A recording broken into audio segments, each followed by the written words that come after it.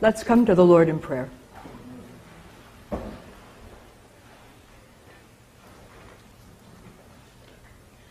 Sovereign, living God,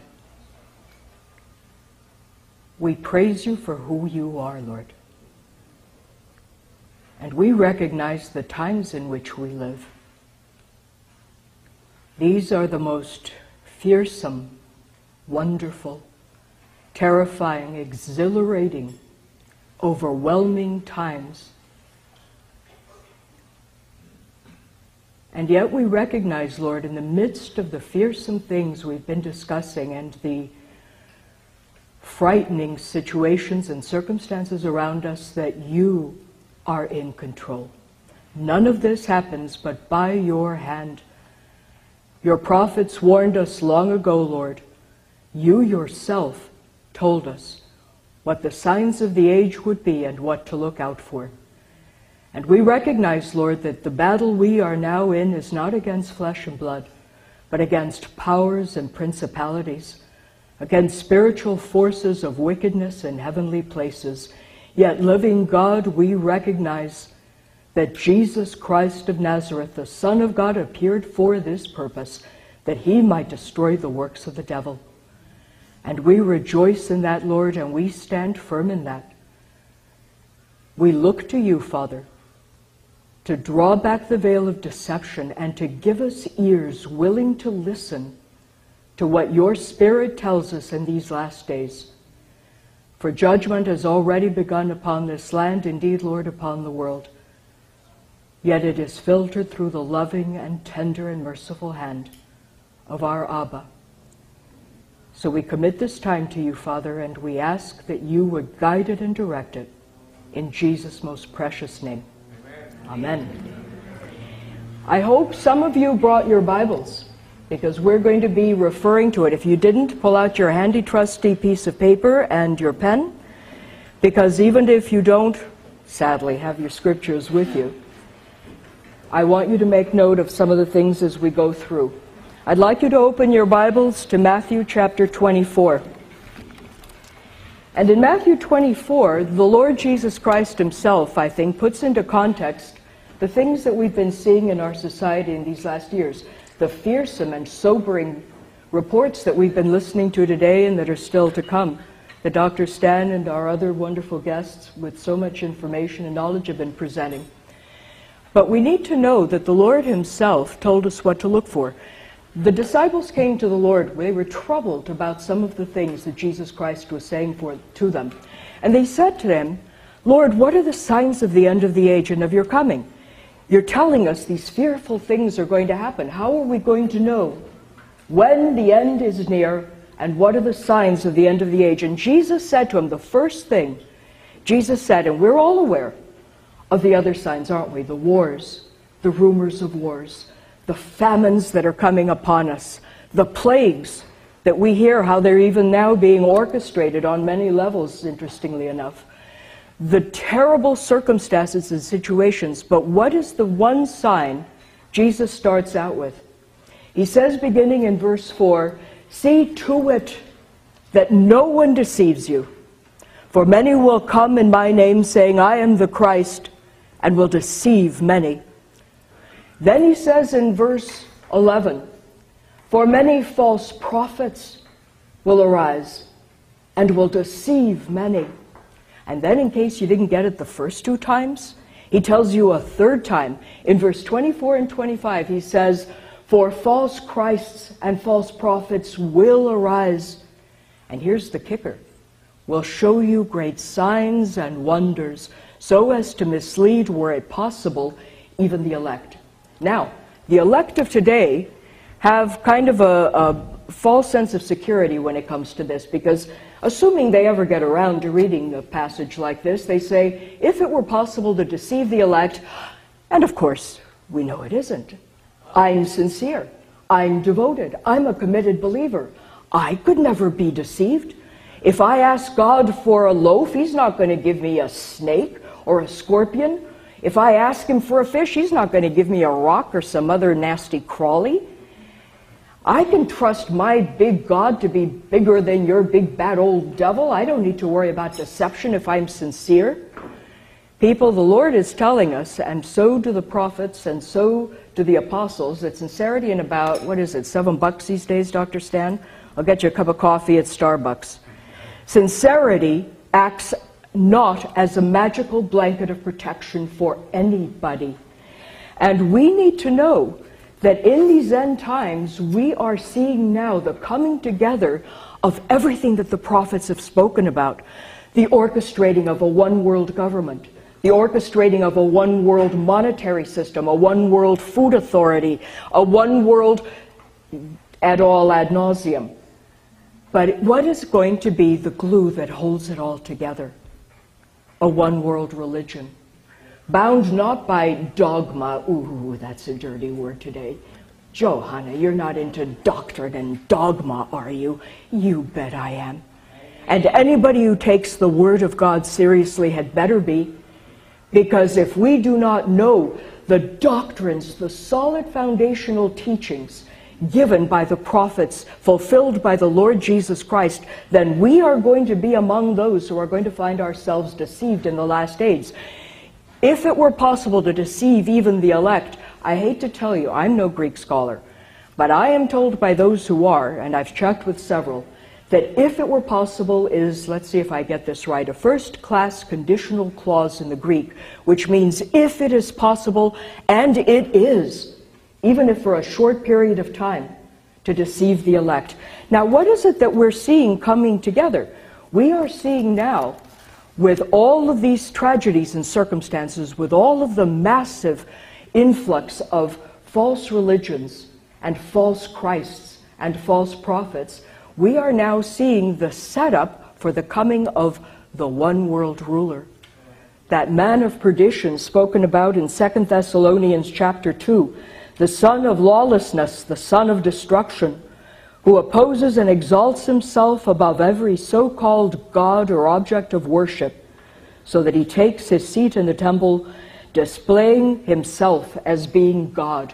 Now, 25, 30 years ago, somebody coming up and displaying himself as being God would have been unthinkable. We'd have locked him up in the local loony bin right next to the guy who thinks he's Napoleon or a poached egg. But now we're hearing a whole different thing on the spiritual arena, aren't we? I am God. We are going to do these meditation techniques through contemplative prayer, through yoga. I know some of you are involved in that, and I just hit a couple of hot buttons, I venture to wager here. Through yoga, through the meditation techniques, through the occult technologies, to give us all an experience of what? Personal divinity. To open up our awareness that we are divine.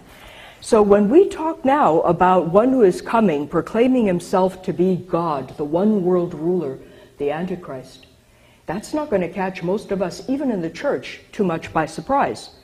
After all, we are all little gods. Kenneth Copeland tells us that, right? When Jesus says, I am, yes, I am too. He tells us in some of his works, Believer's Voice of Victory, 1987, God has little gods just like dogs have puppies and cats have kittens. We are little gods. John chapter 10 asserts that. Taken out of context. You better learn, if you're going to take Scripture seriously, to read it in context.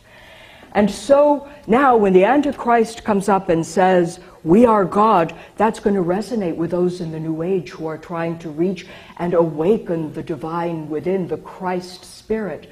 It's going to resonate with our evangelicals, and there's an oxymoron tied in with the people who are proposing these things, who are telling you they too are gods when Jesus says, I am. Yes, I am too.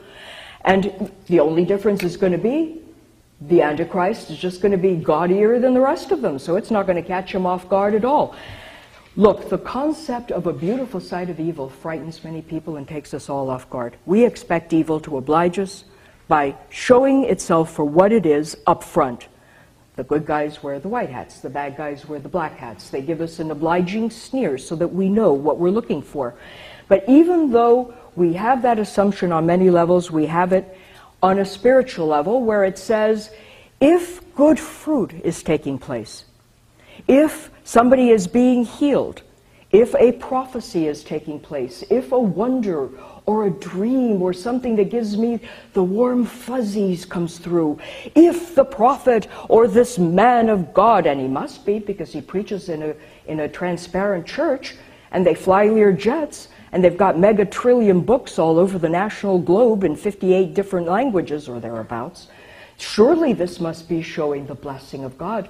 And we assume that that is something good and holy. And so, one of the tragedies that those of us who have been following the world of the occult and the New Age and how it's coming to fulfill now the prophecies of Scripture have seen is that here, even in the church, we have embraced occult technologies, thrown Christian terminology at it, Christian yoga, Christian mantras, Christian meditation, Christian guided imagery visualization, the same techniques that I, along with countless millions of others, are embracing in the world of the occult.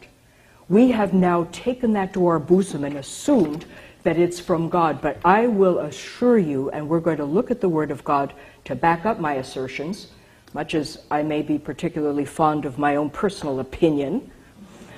When it comes right down to it, basically, who cares? If you're not testing what each of us here says, what I say to you, what any self-proclaimed prophet or apostle or teacher, whether it is Benny Hinn or Kenneth Copeland or Todd Bentley, God bless him, or your local pastor, or me, you had better, if you take the Word of God seriously, be testing it against the Word of God. Because I will tell you that however sanctified the terminology, God is not going to bless the use of occult techniques just because you're sincere. While the occult may seem beautiful, positive, useful for helping even Christians experience, you're going to hear that word a lot, experience the divine, it is as deadly, blatantly occultic and dangerous as open Satanism. Now, some of you, I'm watching your faces, are cringing as I say that. On what basis does this woman dare stand up and say to me that there is no such thing as Christian yoga, or Christian Muslims, or Christian Buddhists, or Desert Fathers guided imagery visualization, Christianized mantras? On what basis does this woman have the unmitigated gall to make such a narrow-minded, dogmatic, bigoted, Bible-thumping, and probably politically incorrect statement? I make that assertion on the basis of the Word of God. And I say that in the face of the opposition of millions. I'm not going to take the time to read you the statistics, but they are legion. Millions of people are involved in experience. Just watch your TV channels. Medium, Ghost Whisperer, Sylvia Brown, Jonathan Edwards. There are millions of individuals, sincere, good people, who think they're communing with great aunt whomever to help her move into the light. Move into the light. Unless, of course, something's wrong, in which case it's, don't move into the light. Don't move into the light. Take your pick. Millions of people are involved. And I've got to tell you, as I look at these things, I know Carol Matriciana, and I'm delighted. I don't know if you all realize that you have here one of the true experts worldwide. Ooh, I know I embarrassed her, but it's true, Carol.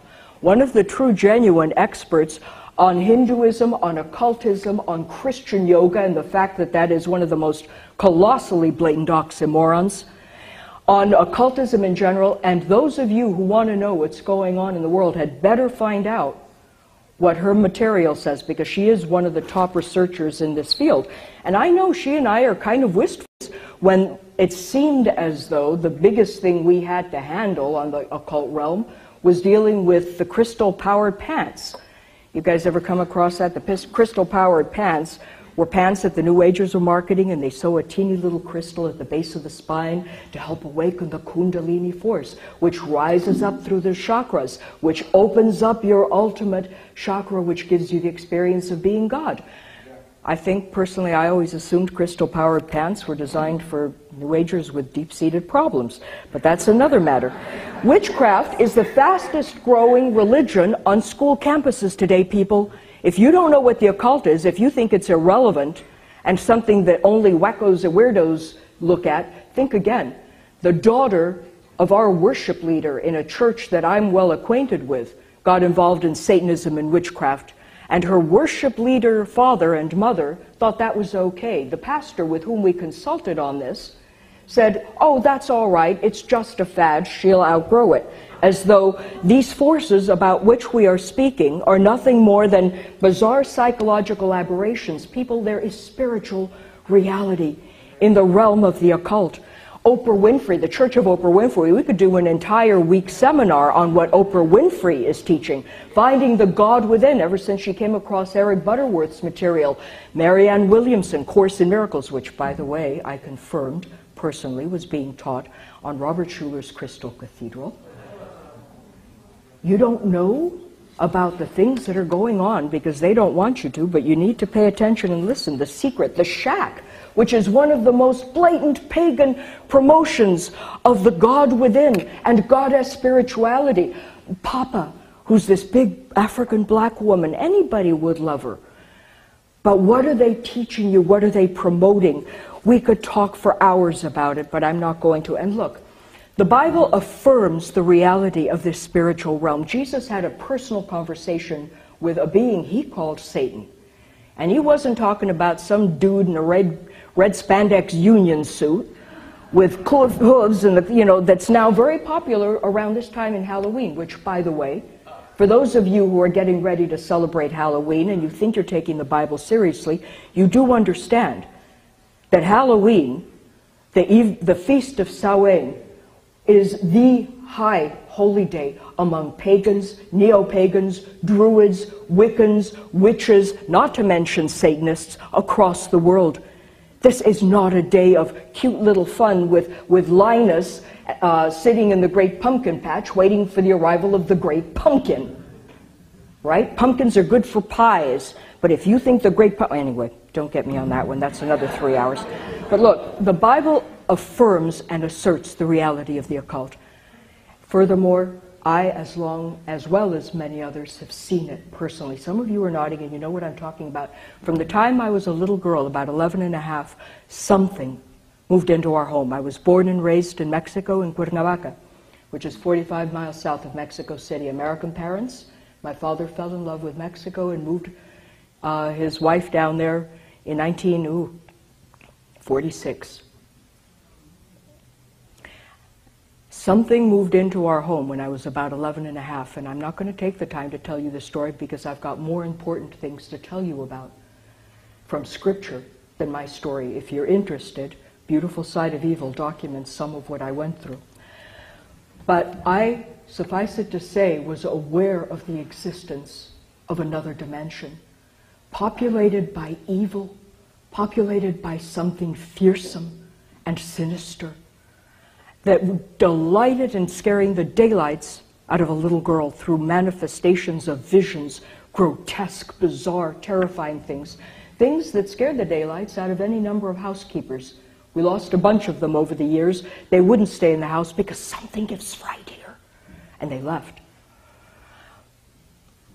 When I graduated from college, I went through the college years seeing bizarre things, developing occult abilities. I could look at somebody intently and know exactly what they were thinking, which, may I hasten to add, was rarely what they were saying. I began to realize I knew what was going to happen. I began to commune with the beings on the side of my bed, even though I was terrified of them. And I realized also, in addition to it, I had no control over it. It wasn't until I graduated from Wesleyan College, my first 2 years, and then I left Chapel Hill, North Carolina, with a Bachelor of Fine Arts in Theater, in spite of the fact I never could act my way out of a paper sack, but that's another sorry saga. Was the one thing I could major in without having to take science and math. What can I tell you? So I went back to Mexico. Yeah, some of you relate. In fact, most of our school system relates, which is why we are now one of the most functionally illiterate school systems in the entire globe. And we're having to import mathematicians and scientists. I should feel guilty about that, but I don't. But when I got back to Mexico, wondering what on earth I was going to do with myself, surrounded by beings and forces I had no control over, one night my father was reading through the paper and he said, "Hey, Joe, here's something you might be interested in."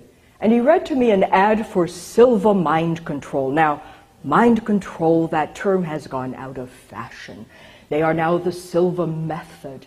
And they're in about, 129 countries, all over the place, well known and very popular. Some of you here came up to me already and told me you'd been involved in that.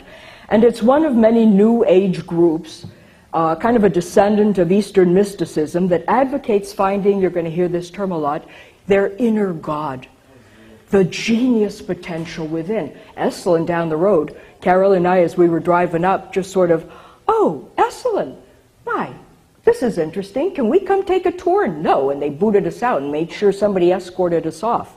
They nobody drive in there. I'd like to think they recognized us, but I doubt they knew who either of us was. Anyway, someday perhaps they will. But it was one of many groups advocating finding your inner God, your genius, latent ability. And in about a 48-hour course, using first-level induction techniques from hypnotism, a metronome, teaching you the techniques of Anton Mesmer, techniques that are very popular among some of the big stage prophets and healers and wonder workers today, men who have carefully studied the techniques of Anton Mesmer and other hypnotists to control the audience and bring about a lot of psychosomatic healing. Interestingly enough, these people now were teaching us how to control the alpha brainwave frequency at will. And we went through a course in which we learned techniques of guided imagery visualization, identical people to the ones I learned at John Wimber's church. We were there at the beginning when he first started with Ken Gullickson, the first vineyards. The exact same techniques that John Wimber's church was promoting of guided imagery visualization, promoted by Agnes Sanford, promoted, by Richard Foster, because Agnes Sanford was a good mentor of Richard Foster's. You all know at Celebration of Discipline.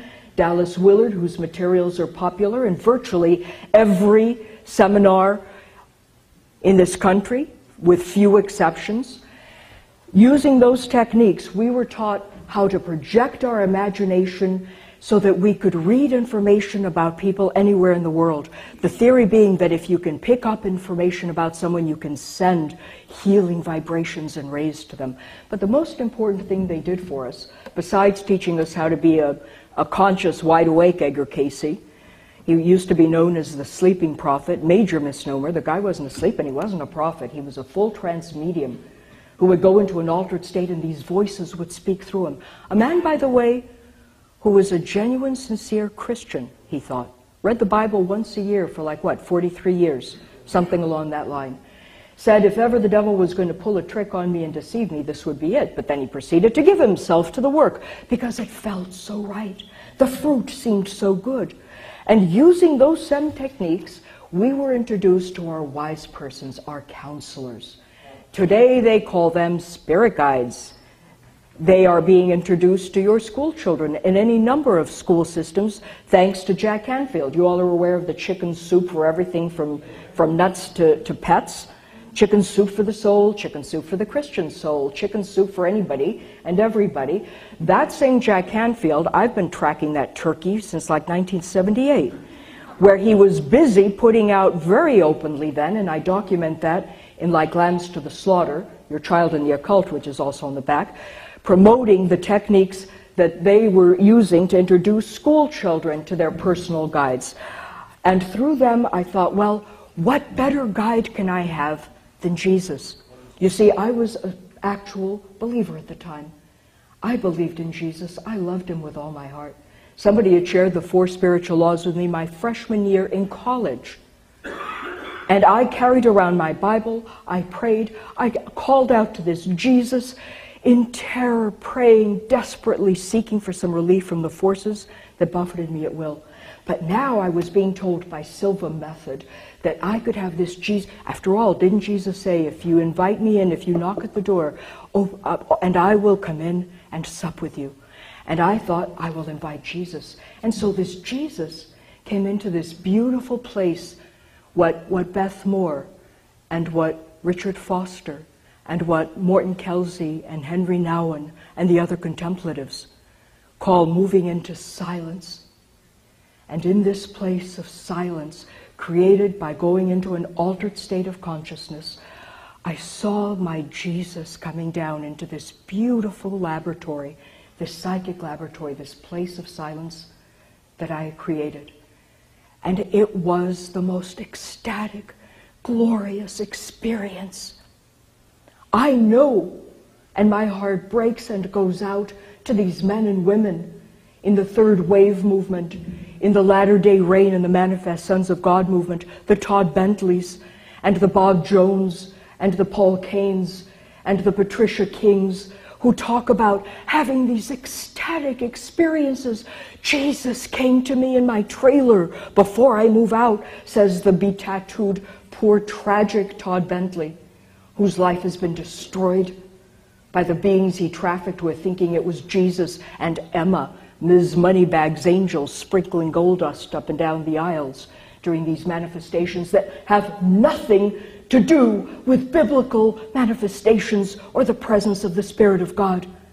These are things that Carol and I and many others have been documenting, or worse, living through in the realm of the occult. And yet Christians, like the world today, are looking for experience. That is the operative word. Spirituality in America, Newsweek, September 2005. The whole article there is talking about how from the Christians and the Roman Catholics and the evangelicals and the Buddhists and the Sufis, the esoteric branch of the Muslims, and the Buddhists along with the Hindus, and the pagans, don't leave them out, in the neo-pagans. The only group they left out were the Satanists, but I'm sure they're in there too, looking for an experience, and people, they don't much care where they get it. Interestingly enough, I began to notice that my experience was being colored, and my belief in Jesus and who he is was being colored by that experience. I became involved with yoga. I know some of you here have already been tackling Carol about how dare you say there is no such thing as Christian yoga. After all, Zondervan puts out books on it.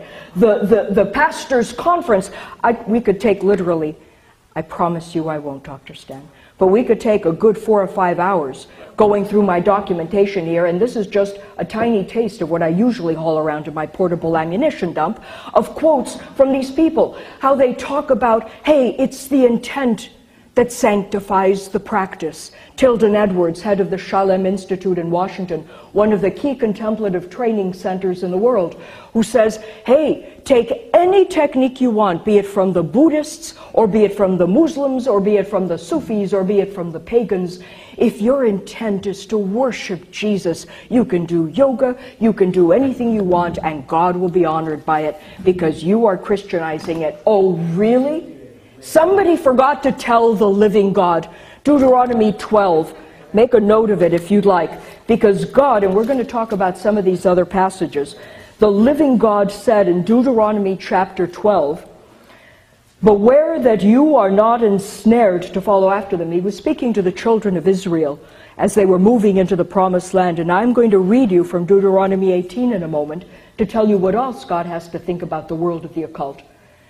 But here in Deuteronomy 12, he tells them, but where you are not ensnared to follow after them, after they are destroyed before you. You ever wonder why God wiped out the Hittites and the Jebusites and the Amorites and all the other ites that were running, Canaanites that were running around in the land of Canaan, the promised land?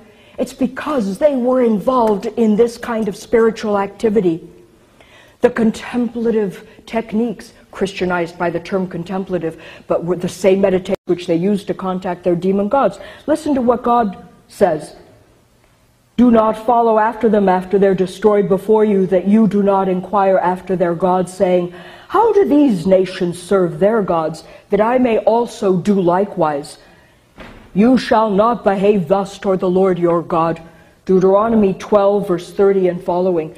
Look, God said, you cannot take the practices of the ancient pagan nations, throw Christian terminology at it, and think you're going to honor me with it because your intent is to honor Jesus.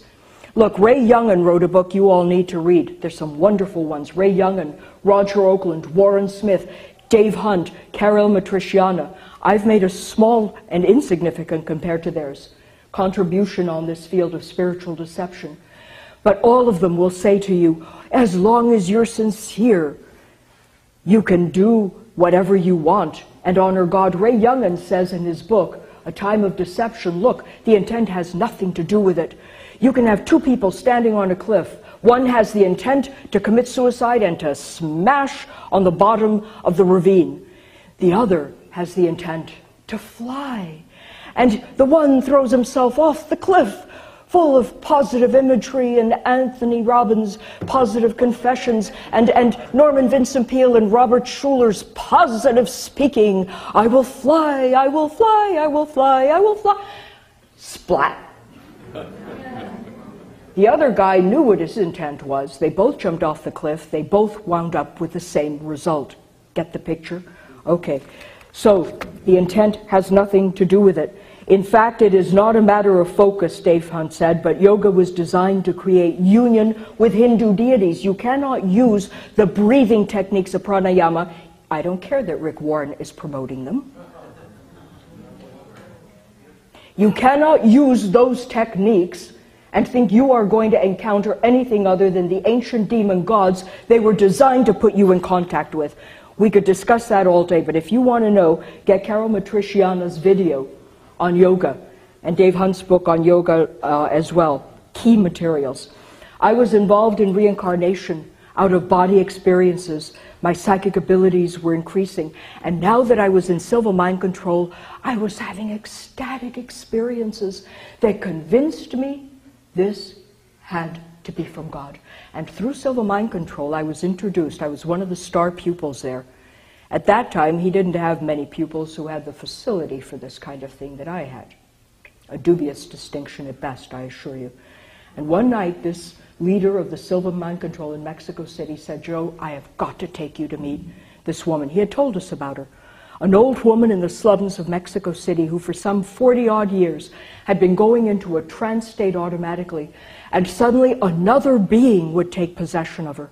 A full trance channel. Any of you who watched Oprah Winfrey any number of years would have seen it take place on national television through Jay-Z Knight and any number of other sincere, deluded, deceived, demonized individuals, as I was on my way to becoming. And this woman would sit in front of an altar, and it had bizarre things on it, a rusty hunting knife and a pair of scissors and flowers and roses on there. It had a statue of Cuauhtemoc, the Aztec prince, who claimed to be the one through whom Pachita was operating, the one who had been murdered by the conquistadores in Mexico City, untimely cut off because he wouldn't cough up Aztec treasure. And so now he was coming back to fulfill his karma, a term made very familiar to many of us by Shirley MacLaine, you know, standing there on the shores of the Pacific. I am God, I am God. Now what she am is delusional.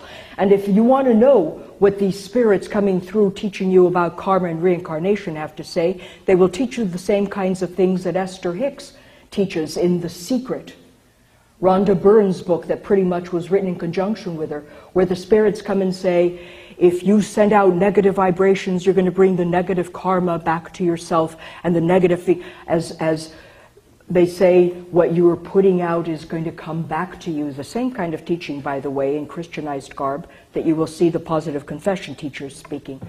And here is this old woman sitting in front of this altar, and it has the statue of Cuauhtemoc, but it also has a crucifix on it, and a picture of Jesus. And people, when I first went into this woman's home, filled, crowded with people, it was chaos, turmoil everywhere. People extremely well-dressed from the highest echelons of Mexican society, having come from all over Mexico to consult with her. People from across the border, from Canada, from the United States coming to see her. People from the lowest strata of society dressed in rags, but all of them with one thing in common: a desperate need for healing and for an experience that would tell them God, something, cared for them and could bring restoration to them. And when I walked into this woman's room and I saw this old woman sitting there puffing on a cigarette with her hands covered up to her forearms in dried, crusted blood, I said, my God, what takes place in this room? And I stood in front of the altar and I said, Lord Jesus, you know my heart. If you are working in this place, oh Jesus, I will give my life to this work and serve you here. Talk about sincerity and devotion. The woman identified me as a medium, something I'd never used as a term for myself. And I went back, and for 14 months I became one of her personal assistants, the one in training, the chosen one, who was designed and designated by the Spirit to take over when she died. And I will tell you, people, I watched over 400 operations. I had my hands in over 200 of them personally. I can't prove to you what happened. Dr. Stan, I know that as a medical man and the other doctors here, you listen to what I'm saying and they think, okay, I'm done, that's it. This woman is indeed certifiable. Where's the straitjacket? Where's the room next to the guy who thinks he's a poached egg? Yeah, because what I saw was medically, physically impossible. In the power of this Spirit, Pachita, now referred to as hermanito, little brother, no longer referred to as Pachita. The first operation I saw was on a woman who needed cataract surgery, and back 33 years ago, 1971, 72, cataract surgery wasn't what it is today. It was a lot more frightening, especially in Mexico. Sorry, Mexico, but that's the truth. And she begged Hermanito to do a surgery, and he did. He sits her down in a chair. Hermanito comes, I am with you, my little brothers, after we've recited the Lord's Prayer, after nuns and priests have been sprinkling holy water around. I am standing right behind this woman, as close to her face as I am to this microphone. I'm holding a piece of cotton underneath. It's the first surgery I've ever witnessed personally, and certainly the first one I've ever assisted in. And Hermanito is standing in front of her. She leans her head back. He takes a bottle of alcohol, brand new denatured alcohol that you use for disinfecting. And as he's telling her to lean back, I can see kind of a shimmer of a green light. It had no source there. The only source was a single light bulb that was turned off. There were only some candles on the altar. But I could see clearly it was as though it was illuminated by this light.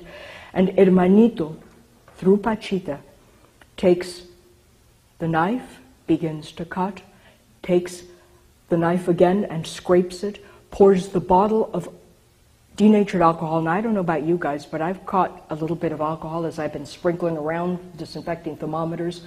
I don't know about you guys, but my eyes hurt when I do that. Hermanito opened up the bottle, poured it in this woman's eyes. She didn't blink. Oh no, Hermanito, I feel nothing. The patients were automatically anesthetized. And I watched as she peeled off this scum, put it on the cotton I was holding, peels off another one, bandages the woman up, has her carried out. About a week and a half, 10 days later, the woman comes back. Oh, my cataracts are gone. I can see. The doctors were awfully ticked off. They were planning on doing the surgery, but the cataracts aren't there. They can't figure it out. People, I saw an inoperable brain tumor removed. A man from the American colony who'd been given up by his doctors for dead. And Hermanito stretches him out on a special plank, and I'm one of the assistants. I'm talking to this man, helping him stay conscious. And Hermanito, as he's lying there on a sheet, on this plank, raises the knife in a salute, and then the scissors, and plunges them into this man's skull. I know I've lost most of you here. I can only tell you what I saw. And he begins to part the skull, and he opens things up, and he's sticking his hand in there. And the man who was having the operation is saying, "This is really freaky. I can feel the hand inside my head. Does it hurt?" No. And all of a sudden, as I'm talking to him, his eyes suddenly cross completely, totally cross-eyed. They were not normally. And he said, "Oy, this is really feeling weird," as he's lying there with everything going triple. And I said, "Hermanito, something's wrong. And Hermanito said, what is it? I said, his eyes are crossed. Well, that won't do, will it? And Hermanito puts his hand in. By the way, no sleeves, no pockets. I was often with Pachita setting up for these operations. We were not preparing little thumbs with fake betel nut juice in there or chicken gizzards that were palmed into somebody's whatever. He sticks his hand back in the man's skull after he's pulled out this mass that suddenly fills the room with a stench, this dark gangly thing. I don't know, I'm not a doctor, but it was long and it had gangly things and like nodules, and it stank. And he puts his hand back in, and as I'm watching the man, his eyes straighten back up again, as evidently the optic nerve is straightened out. Oh, much better. People, I saw a young boy, born dumb, have a curse operation in which Hermanito slits his throat open while he's sitting there, his parents gasping. I had my mother and father there, and Hermanito reaches in and materializes. It's a well-known phenomena in the world of the occult. In India, they see it all the time. In Latin America, in the parts of the wild where the shamans and the witch doctors are, they see this with great frequency. He materialized a hair-covered rock from the boy's throat and removes it. And then he's standing there asking for a miniature key. And he's kind of tapping his foot saying, it's in your purse. Hermanito nor Pachita had been in my mother's purse. They didn't know what was on her keychain. My mother had a beautiful little tiny miniature key. He takes the key, he puts it in the boy's throat, he turns the thing, he bandages him up, and then he commands this boy, who has never spoken a word or said a sound. He couldn't even grunt, except occasionally. And he passes his hand over and he commands the boy to speak, and the first word this boy speaks is my father's name. And the parents are falling down before Hermanito, Pachita. Oh, God bless you, Hermanito. And Hermanito very humbly says, oh no, little ones, all glory to my Father above. You don't think that's impressive? You don't think that when I spoke to Edith Schaeffer, the wife of one of the great theologians of the 20th century, who has since gone home to be with the Lord, and she happened to be in the same place where I was in Acapulco one day, and we got into a conversation. Someone who was close to me at that time was attending L'Abri and was very close to them, and they wanted them to talk to me and straighten me out. If anybody could, Edith Schaeffer could. And she's talking to me, and I'm sitting back, and I have to tell you, I blush in mortification at what I said to Frances Schaeffer, one of the greatest Christian ladies. I said to her, Mrs. Schaeffer, with all due respect, although I felt none, you wouldn't know a genuine miracle if it ran you down in the street. You narrow-minded, Bible-thumping, fundamentalist, evangelical dogmatist. How dare you tell me this isn't from God? After all, by their fruits you shall know them, right? Doesn't the Bible say, Matthew 7, you will know them by their fruits? And the little lesson in basic spiritual agriculture, good fruit doesn't come from bad trees don't produce good fruit, you'll know them by their fruits. Children are being healed. A Korean War veteran who was paraplegic is now beginning to get sensation and movement in his legs. Brain tumors, inoperable, are being removed. Children are being given back to their parents, restored in whole. Lung transplants, vertebra transplants. I know I just lost the rest of you. How can you tell me this is not from God, you narrow-minded Bible thumper? And isn't that the attitude of most Christians? How can you, perhaps someone even in this room said it not too many hours ago, how dare you say to me that my Christian yoga isn't from God? It is my intent to honor Jesus. It's good fruit. I feel the warm fuzzies. I feel close to God. I'm praying. Don't you know how to pray? You ever notice the arrogance of those who defend their positions in occultism? The problem is, most of us in the occult never bother reading the rest of the story. We wouldn't know how to test the spirits of God to see whether they're from God in accordance with the Word of God. If it ran us down, because now we have gotten away from the Word. So we do not know the Word of God in Deuteronomy 18, where it says, when you enter the land which the Lord your God gives you, Deuteronomy 18 verses 9 and following, you shall not learn to imitate the abominable practices of those nations. There shall not be found among you anyone who makes his son or his daughter pass through the fire. You see, God is about to give you the full spectrum of occultism, from the sincere fuzzy-wuzzy superstitions, but starting with child sacrifice.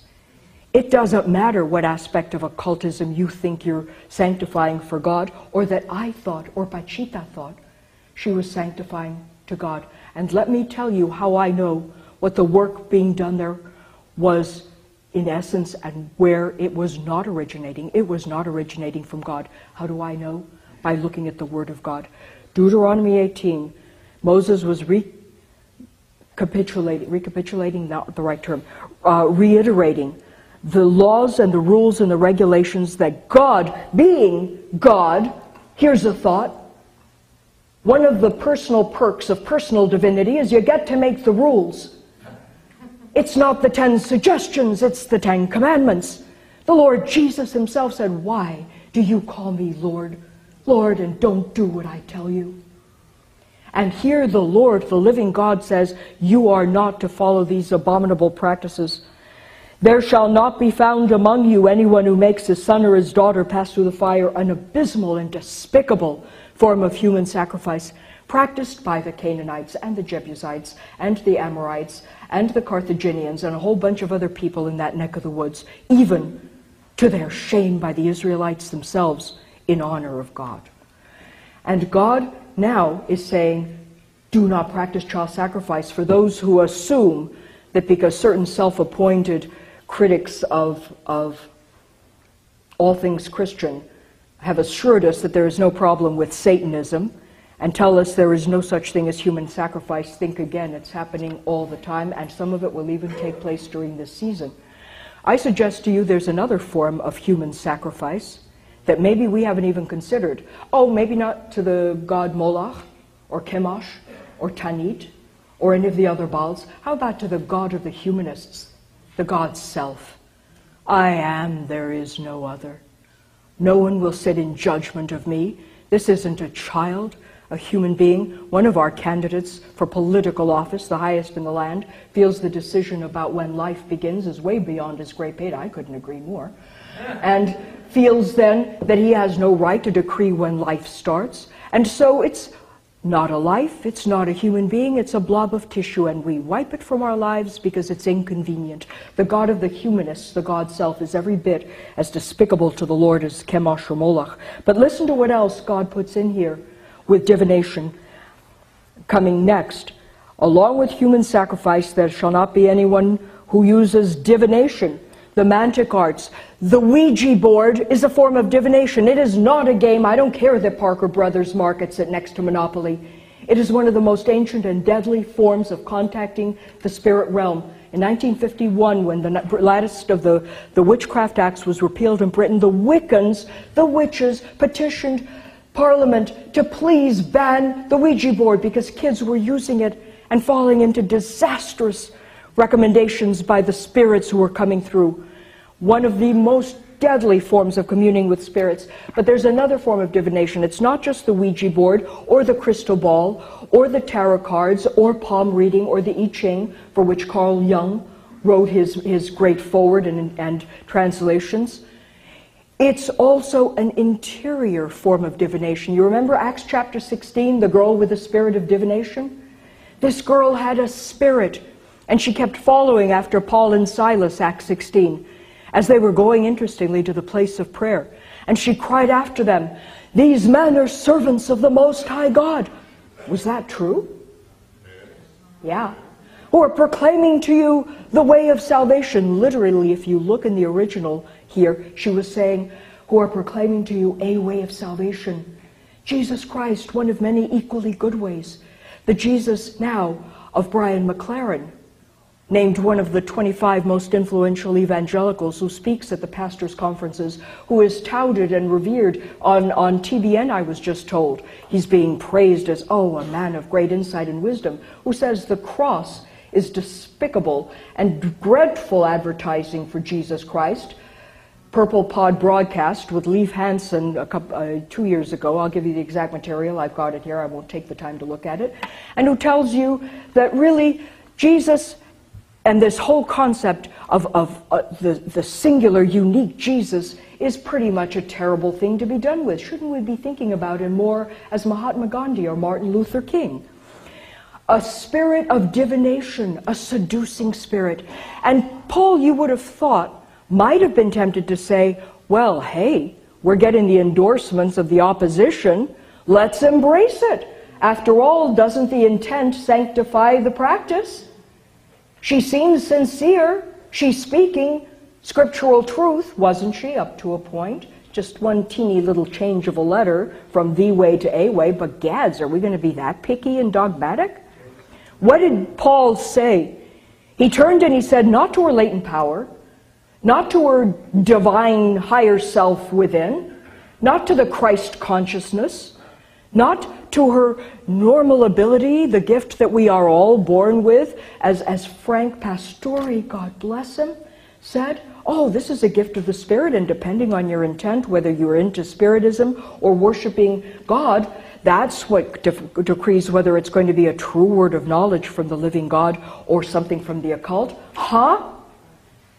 Doctrines of demons. Paul turned and he said to the demon, to the spirit, I command you in the name of Jesus Christ to come out of her. So much for the intent sanctifies the practice. What would he have said to those promoting the contemplative prayer movement, the Agnes Sanfords and the Richard Fosters and the Dallas Willards and the Henry Nowens and the Thomas Mertens of today, or the Suman kids? Interesting to see what would be hopping off those poor people. But listen to what else. Divination, forbidden. Or one who practices witchcraft. Sorry, Harry Potter and Hermione. And he doesn't distinguish between the white witches who are good and doing good things or the black witches who are deliberately doing evil and drawing the pentacles on the ground and lighting their black candles to summon demons, which they do, by the way, on a regular basis, but especially during these high holy days. Those who take the scripture seriously need to be aware of what's out there and what they're doing. Or the purple, yellow, spotted polka dot ones. Sorry, Hermione, witchcraft is condemned by scripture. Or one who interprets omens. Those of you who've been thinking, home free, none of this affects me. How many of you wore your lucky cross to make sure the demons didn't get you on the way home from this lecture? Some of you were awfully quiet. How many of you wear your lucky socks when you play your tennis match, even though you've been wearing them and they've got holes in them and they're about to fall off because they're putrefied and could walk? How many of you know that little horses in some parts of the country are walking around in their stocking feet and have been for decades because the farmers insist on taking their shoes and nailing them to the wall to keep in the good luck, a symbol of the goddess, Diana? Hundreds of thousands of forms of superstitions. The most intelligent of people have them. God says it's the earliest form of magic, an abomination right up in there with human sacrifice. Or a sorcerer, the use of hallucinogenic drugs to put you more rapidly into an altered state of consciousness through which you can contact the inner divine within, the Christ consciousness, or the mediums contacting the spirit guides and the other beings in the astral planes. Sorcery, sorry, Harry Potter. God condemns as abomination. And by the way, the term abomination carried with it the penalty of death. In the days of the theocracy, which mercifully I'm happy we're not living in today, there's probably more of us here than would like to admit it in public who would already have attended the first rock concerts, and we wouldn't have enjoyed them. Or one who casts a spell. Sorry again, Hogwarts School of Witchcraft and Wizardry. You want to know about Harry Potter? Look at Carol Matriciano's video. Or a medium. Ooh, this one got me where it hurts. I was a medium, a go-between this realm and the realm of the dear departed. The ghost whisperer, medium, right? The TV programs, all of these people who think they're contacting the realm, what they're contacting. You ever watch Ghostbuster? Who are you going to call? Ghostbuster. You remember that scene in Ghostbuster where the Ghostbusters are walking in the library and they look and there's this beautiful grandmotherly type spirit hovering over one of the books. Shh, says the little lady as they come in. But they aren't buying it. And as they come closer, ready with their ghost zapper, did you remember what happened? Suddenly it turns and this demon comes at them. That's what you're dealing with. Satan knows how to disguise himself as an angel of light, 2 Corinthians 11, or a spiritist, or one who calls up the dead. Sorry, Benny Hinn, who says and openly talks about how he sits on the grave of Catherine Coleman and Amy Semple McPherson to commune with their spirits and absorb the anointing. Praise God. He's absorbing an anointing, all right, but it is not from the living God. These people are engaged in things that God has called abomination, and the Lord is not amused, for whoever does these things is detestable to the Lord. And because of these detestable things, the Lord your God will drive them out before you. You shall be blameless before the Lord your God for those nations which you shall dispossess. Listen to those who practice witchcraft and to diviners. But as for you, people of God, the Lord your God has not allowed you to do so. When they say to you, consult the mediums and the wizards who chirp and mutter, should not a people consult their God? Should they consult the dead on behalf of the living? Isaiah 8, to the law and the testimony. If they do not speak according to this word, taken in context, read and studied and understood for what it is, the word of the living, awesome, fearsome God, who when he says, thou shalt not, is not joking. And don't think Christians can't be deceived. We started talking about the fruit, and I'll end with this, Pastor. I know that we're just about at the end of our time. In Matthew chapter 7, you will know them by their fruit. You know, it starts out with, enter by that narrow-minded, Bible-thumping, fundamentalist, dogmatic gate, for the gate is open and broad-minded that leads to what? Destruction. And many are those who enter by it. If you're being accused of being narrow-minded, thank them. They're right. All their paths do lead to God, and if Jesus is right, you don't want to go there. The way is narrow that leads to salvation, and few are those who find it. You will know them by their fruits. Now let's look at the rest of that. In here he is saying now in verse 15 of Matthew chapter 7, beware of the false prophets. The landscape today, thanks to the third wave and the manifest sons of God, and the spiritual descendants of the latter rain and the third now wave of the Spirit of God, all the self-appointed prophets and apostles who are coming to you saying, thus saith the Lord, because the word of God isn't quite sufficient enough, and they're coming speaking to you, looking and sounding in many aspects like a genuine prophet, like a genuine teacher, like a true believer. Wolves in sheep's clothing. Beware of the false prophets who come to you in sheep's clothing, sounding, looking, talking, perhaps like the genuine article, the true believer, but inwardly, spiritually, by what they're teaching you, are ravenous wolves. You will know them by their fruits. We've looked at that. But then now look at the rest of the passage, because it was part of the verse that I never, and most occultists, and I'm willing to venture, very few in the evangelical, charismatic, or Pentecostal church today have looked at. Many will say to me, what? All right, not everyone who says to me, Lord, Lord, will enter the kingdom of heaven, but he who does the will of my Father who is in heaven. Which tells you one thing. Let's stop right here. What is the will of the Father? Oh, that we do good works, and that we do social justice, and that we cast out demons, and that we do all the things Jesus did, and that we are... Yes, those things are good, but he obviously means something else here. In John chapter 6 and 1 John 3 verse 23, what shall we do that we may work the works of God? They asked Jesus. This is the work of God, that you believe in him whom we have sent. Oh, but we do believe in Jesus. Really? Goody for you. Which one? 2 Corinthians 11. I guess if the name and claim it positive confession people are right, the mess the church is in has to be the Apostle Paul's fault. Because in 2 Corinthians 11 he said, I'm afraid for you little children, lest as the serpent deceived Eve by his craftiness, your mind should be led astray from the simplicity and purity of devotion to Christ. For if one comes and preaches, thank you, another Jesus, whom we have not... Ooh, what? There's another Jesus? Or a different gospel which we have not given. What? There's another gospel?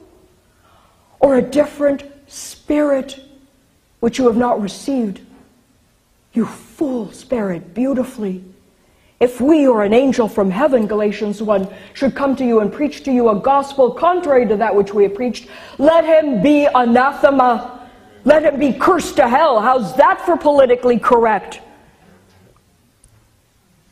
How many pastors are willing to stand up today and say that to a congregation, or to the Benny Hinns, or to the William Branhams, or to the Cheons, or to the Todd Bentleys, or any of these other sincere, deluded Christians who are out deceiving and being deceived, who did not pay attention to the words of the Apostle Paul in Acts 20, when he said, do not forget, for 3 years I warned you with tears, that from among your own selves men would arise, speaking perverse things, leading the flock after them. Test the spirits to see whether they're from God, people. Because spiritual deception is the first and the chief of the signs that Jesus himself gave us. And many who are coming to him saying, but Lord, Lord, in your name we prophesied. In your name we did many miracles. In your name we cast out demons. In other words, using the name of Jesus, we did genuine phenomena. Look, when I finally realized I was following the wrong Jesus in my spiritual laboratory, and through some, I don't have time to get into it now, or Dr. Stan's going to yank my lecture now from under me. When I realized I was following another Jesus, another spirit, another gospel, and recognized how easily I'd been deceived, I said, Lord God, there is another Jesus, and we better learn how to test it. Have we not done this genuine phenomena? I went back to Mexico knowing I could never go back to working with Pachita, but I was still more psychic than ever before. Now preaching Jesus, and mind you, with part of Labrie and Os Guinness, who led me to the Lord, along with Sheila Bird as part of my pedigree. How dare you touch God's anointed, I could have said. I know now exactly what you're thinking and what you're doing and what's coming in the future. Thus saith the Lord. How many of the self-appointed prophets and prophetesses of today have occult backgrounds that have never been renounced or dealt with, who think they are serving Jesus, but they have another Jesus, another spirit, another gospel? I never knew you, the Lord will declare to them. It is not enough to be sincere. It is not enough to throw the name Jesus. You need to know which Jesus, which spirit, which gospel. Today more than ever, we need the gift of discernment. And I got to tell you, the church today has all the discernment of your average pogo stick. They really do. Oh, it feels right. Don't touch God's anointed. And don't you dare test this. How dare you say Todd Bentley is not from God? I've got letters here from God. Boy, it's amazing how crappy his King James English got recently. I, the Lord, saith to thee, Johanna, if thou comest against my servant Toddeth Bentleyeth, thou wilt suffereth the pains of hell, because thou art coming against me, thus saith the Lord. How do I know that's not from God? Because the Word of God commands me to test the spirits to see whether they're from God, 1 John 4, and about 18 dozen other passages we could look at. Yes. Beloved, do not be deceived. We are in the end times. Judgment has already come upon this land. Why did he bring judgment upon his children? Why did he bring judgment upon the Canaanites, against Babylon, against Egypt, against the Assyrians? Because they practiced these things. Isaiah chapter 2, my people are filled with influences from the east. They adopt all the prophets who steal their words from one another and say, thus saith the Lord, and my people all love it so. If you think that God will leave this nation unjudged, it has begun. It began several decades ago in the house of God, where judgment has begun. You think that the living God will not judge us when he brought judgment upon his own people and the other ancient nations for the same practices we are embracing to our bosom and defending as of God because the prophet said so? think again. Sovereign, living God, open our eyes and open our ears. Today, if you hear the word of the Lord, do not harden your hearts.